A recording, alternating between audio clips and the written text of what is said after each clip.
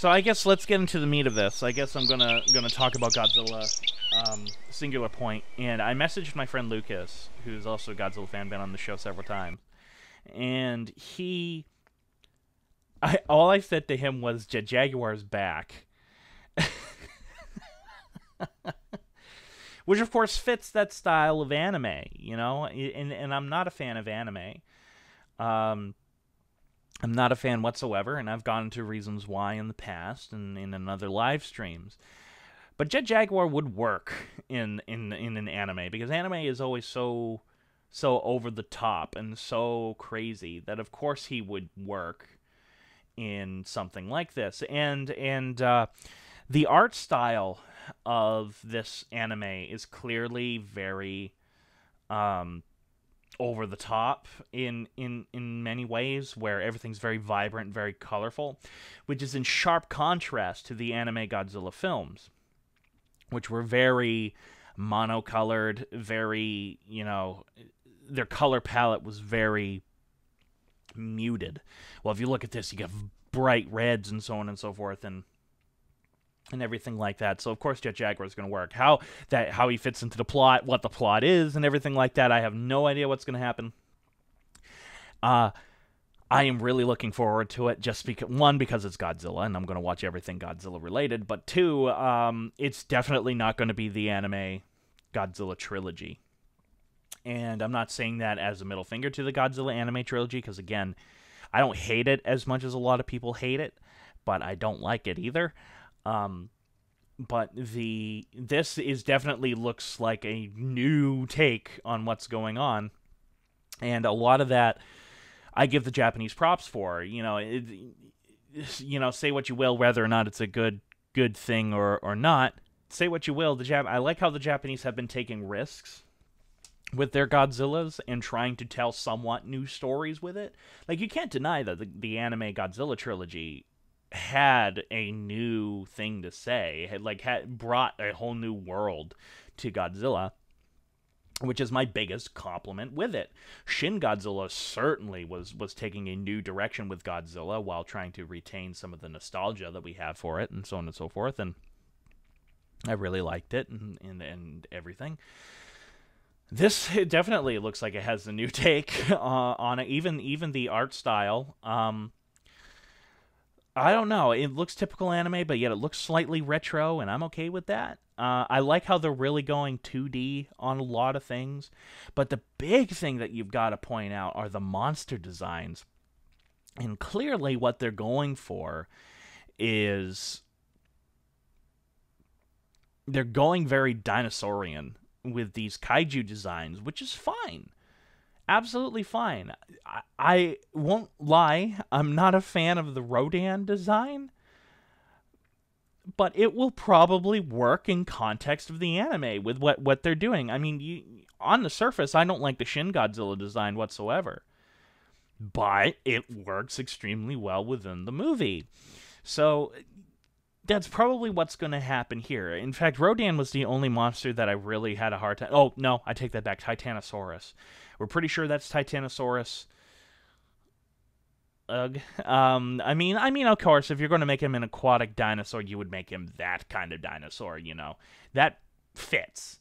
But they are clearly going very dinosaurian with it, which makes me wonder what Godzilla is going to look like, because the promo art is different than what the trailer kind of showed with his face and what's kind of above me. He does have a Joker smile. I find that interesting, but whatever.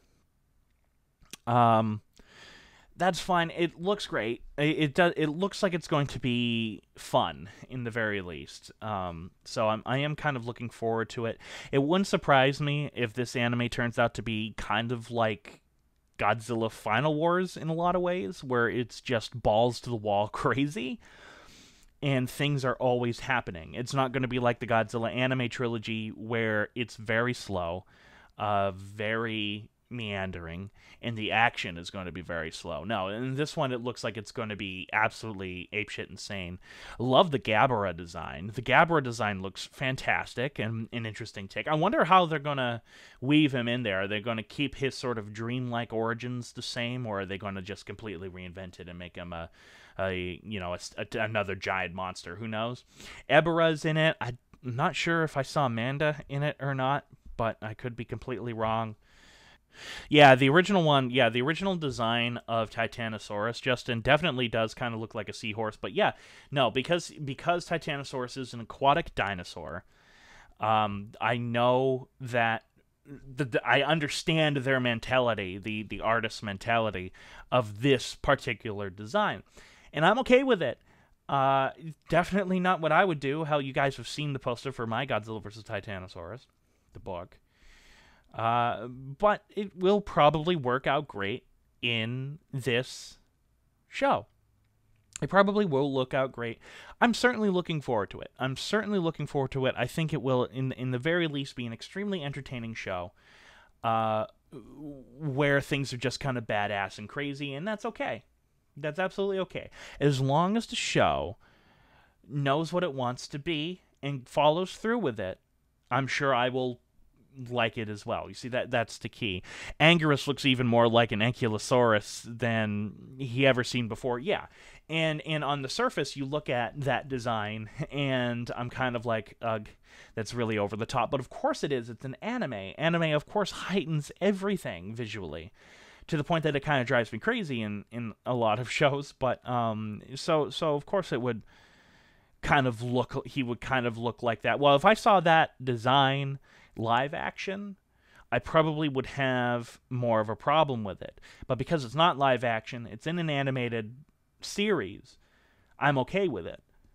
I really am. Even Rodan, you just heard my spiel about Rodan. But even that, I was finding myself saying, okay, I'm on board. I'm okay with this. Now, something that I really wanted, because everyone's talking about the designs and everything like that. I'm going to take another swig. We're talking about the designs and everything like that for the anime Godzilla, Godzilla Singular Point, what the Singular Point mean. Everyone's sort of guessing that what it basically is talking about is Godzilla is the catalyst for everything that's happening. I don't know. They'll definitely make it known why it's called Singular Point. I am curious about it. That's for damn sure. But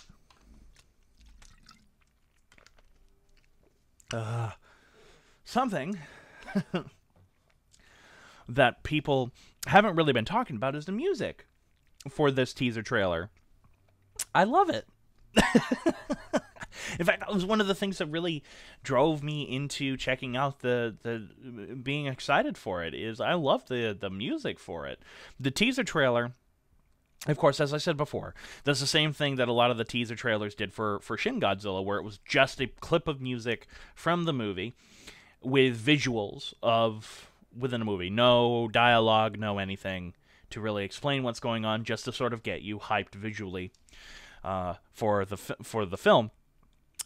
Singular Point did very much so the same thing. And I was hooked. Have not heard anything that this composer has written before. I literally had not heard of anything that this composer had written before until I looked him up. Yeah, Ken Sawada, I think his name is. Ken Sawada. He did the music for the live action adaptation of Grave of the Fireflies, which I like. I mean, I prefer the animated movie for sure, but I really enjoyed the live action version. Definitely a different take on Grave of the Fireflies, and he did the music for that, and the music was great. Have not heard anything else. He's apparently a big game composer and anime. He's done several animes, so he is at least familiar with the genre. And I really liked that music. It was very simple. It wasn't anything crazy. I loved the horns that began on it. It was very reminiscent of Ifukube.